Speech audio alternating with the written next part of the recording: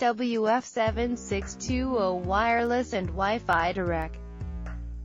There are a lot of reviews posted for this printer already, and a great many have in one way or another copied a lot of the technical data, specs on either the Amazon or Epson website, so as to not repeat for anyone, I'll give a simpler user's review of this printer. We love it.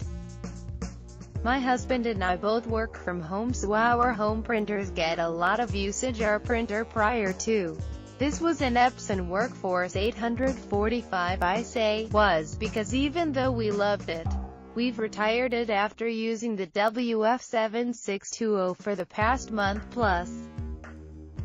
First impression: whoa, that thing is huge, seriously. This printer has a huge footprint for a home printer.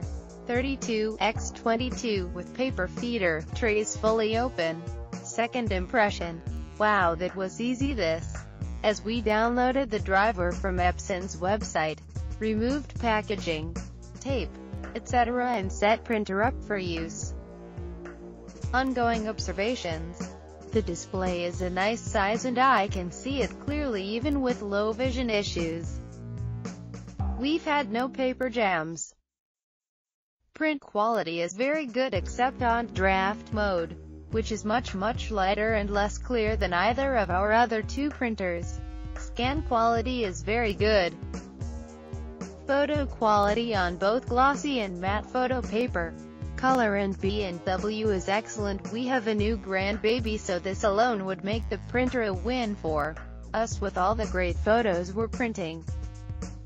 We like that it easily handles small photo-sized paper up to larger format ledger paper and lightweight as well as heavy-weight paper with ease.